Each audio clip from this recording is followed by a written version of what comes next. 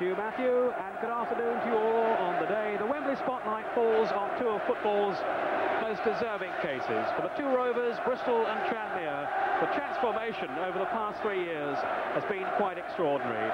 Their respective futures could hardly have been bleaker, really. Tranmere, bottom of Division 4, close to liquidation, and Bristol, dubbed the Ragbag Rovers, had no home of their own, with no money to spend and morale rapidly sinking. What a contrasting story that now. Bristol Rovers still without a ground, it's true, but out on the field, well, they've been a revelation. Third Division champions, only 5 league defeats all this season, and Tranmere have had an outstanding campaign too. Fourth in the table, leading goal scorers in the entire Football League, and with every chance of going up by next week's playoff final, also here at Wembley. So here we go then. We can take a look now at the two sides taking part in this final.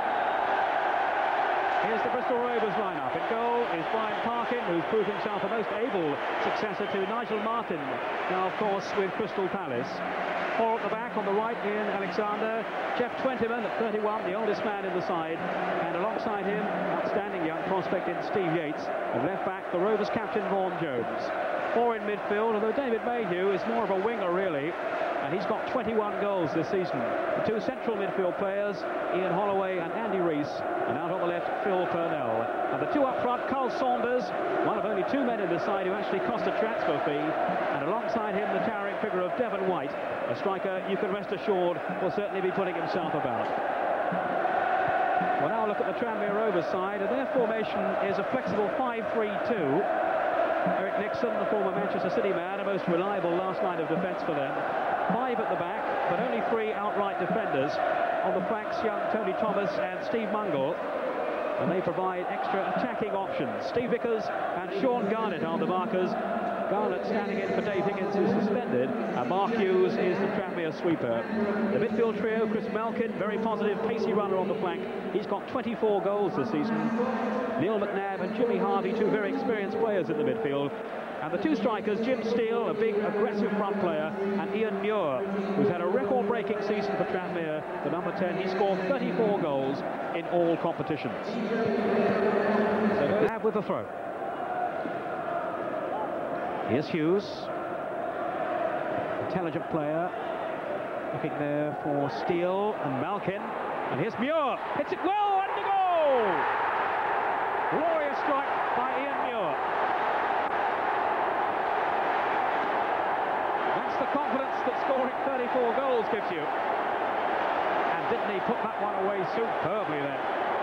Half a smile no more from Johnny King. A long, long way to go yet, but that's a great start for Tranmere Rovers. I think this epitomises Ian Muir. Little ball bowling about, doesn't take any time. He's got very, very good feet, one touch. Keeper may be a bit disappointed he didn't quite make on that one, but an excellent finish from the Tranmere striker. Malkin did well to knock it back into the path of Ian Muir, and that was sweetly tucked away past Brian Parkin. Very sharp finishing. Full of confidence, Peter. 34 goals or something under his belt. Doesn't worry about those when they come out the air, he just hits them. So, Tranmere have taken the lead.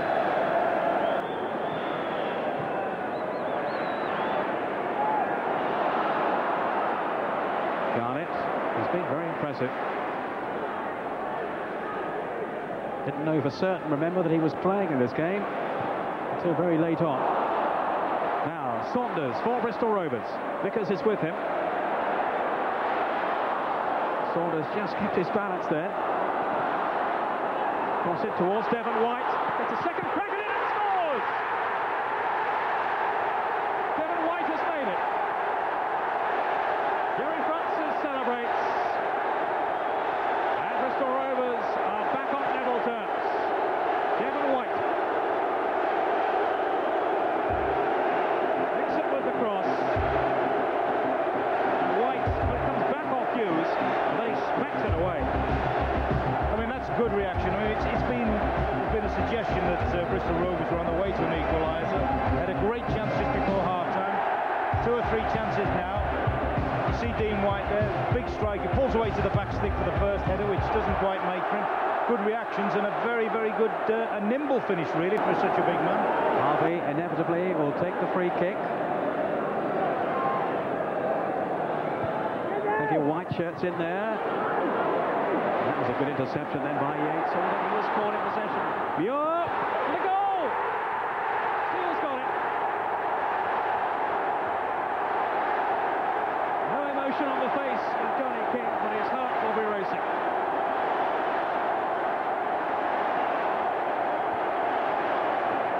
It's 2-1 to Tranmere. That's tremendous competitive spirit. I think it's from Hughes on the floor there. Once it's gone to Muir, he does what he can do so well. He can select a right ball. Big Steele's done that so many times in his career. It must have just seemed the most natural thing in the world. But that's the key thing there.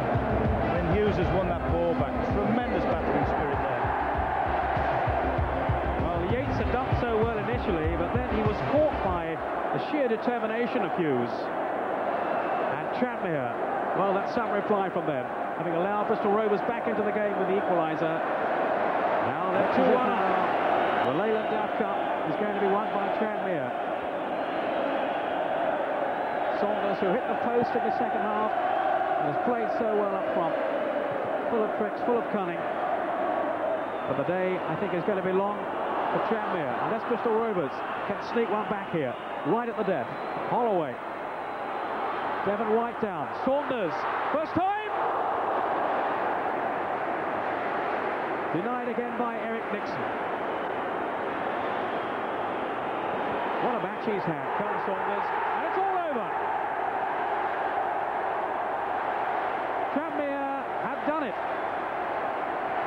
Jim Steele with the winning goal after Bristol Rovers had bounced back so well in the second half. It's the first half of a Wembley double for Tranmere. They have the second part, of course, to come in the final of the third division playoff. And Johnny King, what a moment for him. There it is, the Leyland Daf trophy to be awarded by Sir Stanley Matthews. There he is in that natty pink tie. Here they come then, the players of Tranmere Rovers, led up the steps by Jimmy Harvey. Former Hereford and Arsenal player, Bristol City too.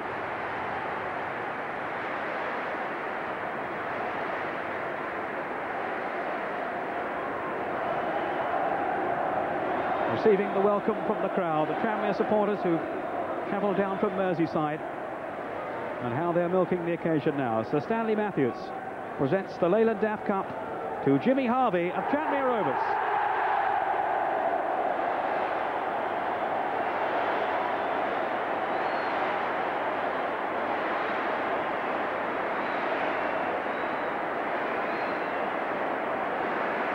A beaming smile for the captain of Tranmere.